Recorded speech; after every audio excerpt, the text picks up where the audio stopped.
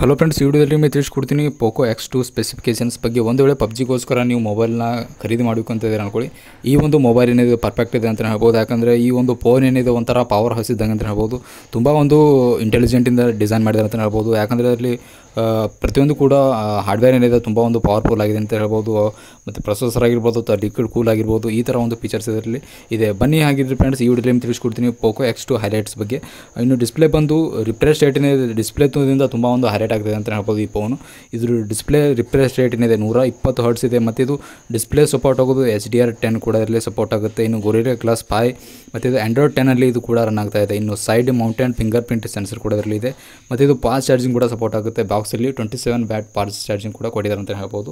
ಇನ್ನು ಫ್ರೆಂಡ್ಸ್, ಇನ್ನು ಪ್ರೊಸೆಸರ್ ಬಗ್ಗೆ ಹೇಳಬೇಕಂದ್ರೆ Qualcomm Snapdragon 730G ಇದರಲ್ಲಿ ಈ ಒಂದು ಪ್ರೊಸೆಸರ್ಲಿ ಇದೆ ಅಂತ ಹೇಳ್ಬೋದು ಮೊಬೈಲಲ್ಲಿ. ಇನ್ನು ಅದರಲ್ಲಿ 2x ಗೋಲ್ಡ್ 2.2 GHz ಕೋರ್ಸ್ ಇದರಲ್ಲಿ ಕೊಟ್ಟಿದ್ದಾರೆ ಅಂತ ಹೇಳ್ಬೋದು.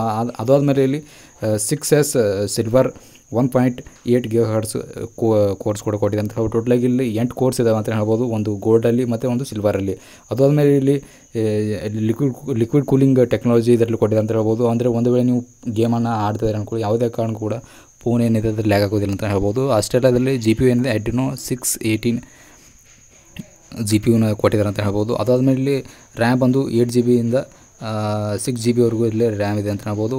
8GB ಪ್ಲಸ್ 256GB ಇಲ್ಲಿ ಇಂಟರ್ನಲ್ ಸ್ಟೋರೇಜ್ ಬರುತ್ತೆ. ಇನ್ನು 6GB ಪ್ಲಸ್ 128GB ಮತ್ತು 6GB ಪ್ಲಸ್ 64GB ಇದರಲ್ಲಿ ನಿಮಗೆ ವೇರಿಯಂಟ್ ಸಿಗುತ್ತೆ. ಅದಾದಮೇಲೆ 4500 mAh ಬ್ಯಾಟ್ರಿ ಸಿಗುತ್ತೆ. ಅದಾದಮೇಲೆ ನೀವು ಕ್ಯಾಮ್ರಾ ವಿಚಾರಕ್ಕೆ ಬಂದರೆ ಇಲ್ಲಿ ಕ್ವಾಡ್ ರ್ಯಾರ್ ಕ್ಯಾಮ್ರಾ ಬಂದು 64 ಮೆಗಾಪಿಕ್ಸೆಲ್ ಸೋನಿ IMAX 686 ಸೆನ್ಸರ್ ಇರಲಿದೆ. ಅಷ್ಟೇ ಅಲ್ಲ, ಇದರಲ್ಲಿ 2 megapixel micro camera, 8 megapixel ultra wide, 2 megapixel depth camera ಈ ಒಂದು ಫೋನಲ್ಲಿ ನೋಡೋದಕ್ಕೆ ಸಿಗುತ್ತೆ. ಅಷ್ಟೇ ಅಲ್ಲ, ಇನ್ನು ಫ್ರಂಟ್ ಕ್ಯಾಮ್ರಾ ಬಂದು ಡುವಲ್ ಕ್ಯಾಮ್ರಾ ಏನಿದೆ ಅದರಲ್ಲಿ ಸ್ಕ್ರೀನ್ ಮೇಲೆ ಏನಿದೆ ಇದೊಂದು ಸ್ಕ್ರೀನ್ ಮೇಲೆ ಡಿಸೈನ್ ಮಾಡಿದೆ ಅಂತ ಹೇಳ್ಬೋದು. ಇಲ್ಲಿ 20 ಮೆಗಾಪಿಕ್ಸೆಲ್ ಪ್ಲಸ್ 2 ಮೆಗಾಪಿಕ್ಸೆಲ್ ಏನಿದೆ ಫ್ರಂಟ್ ಕ್ಯಾಮ್ರಾ ಇದೆ ಅಂತ ಹೇಳ್ಬೋದು. ಫ್ರೆಂಡ್ಸ್, ಒಂದು ವೇಳೆ ನೀವು ಗೇಮಿಂಗೋಸ್ಕರ ನೀವು ಏನಾದರೂ ಮೊಬೈಲ್ನ ಖರೀದಿ ಮಾಡ್ತಾ ಇದ್ದಾರೆ ಅಂದ್ಕೊಳ್ಳಿ, ಈ ಒಂದು ಫೋನ್ ಏನಿದೆ ಪರ್ಫೆಕ್ಟ್ ಆಗಿದೆ ಅಂತ ಹೇಳ್ಬೋದು. ಯಾಕಂದರೆ ಲಿಕ್ವಿಡ್ ಕೂಲಿಂಗ್ ಟೆಕ್ನಾಲಜಿ ಆಗಿರ್ಬೋದು ಅಥವಾ ಕೋರ್ಸ್ ವಿಚಾರದಲ್ಲಿ ಬಂದರೆ ಇಲ್ಲಿ ಗೋಲ್ಡ್ ಮತ್ತು ಸಿಲ್ವರಲ್ಲಿ ಡಿಸೈನ್ ಮಾಡಿದ್ದಾರೆ ಅಂತ ಹೇಳ್ಬೋದು. ಇದೊಂದು ತುಂಬ ಒಂದು ಅಡ್ವಾಂಟೇಜ್ ಅಂತಲೇ ಹೇಳ್ಬೋದು. ಒಂದು 15ರಿಂದ ಒಂದು 16,000 ಒಳಗಡೆ ಇದೊಂದು ಬೆಸ್ಟ್ ಬಜೆಟ್ ಫೋನ್ ಅಂತಲೇ ಹೇಳ್ಬೋದು. ಫ್ರೆಂಡ್ಸ್, ಇದ್ರ ಬಗ್ಗೆ ಅನಿಸಿದ್ದು ದಯವಿಟ್ಟು ಕಾಮೆಂಟ್ ತಿಳಿಸಿ. ಹೊಸದಾಗಿ ನೋಡ್ತಾರೆ ನಮ್ಮ ಚಾನಲ್ಗೆ ಸಬ್ಸ್ಕ್ರೈಬ್ ಮಾಡೋದನ್ನು ಮರಿಬೇಡಿ. ನಾವು ಇದೇ ಥರ ಇನ್ಫಾರ್ಮೇಟಿವ್ ಮತ್ತು ಪ್ರಾಕ್ಟಿಕಲ್ ವೀಡಿಯೋಸ್ ನಮ್ಮ ಚಾನಲಲ್ಲಿ ಅಪ್ಲೋಡ್ ಮಾಡ್ತೀವಿ ಫ್ರೆಂಡ್ಸ್. ಮತ್ತೆ ನಮಗೆ ಮೀಟ್ ಮಾಡ್ತೀನಿ interesting videos. Thanks for watching and Tata, bye bye.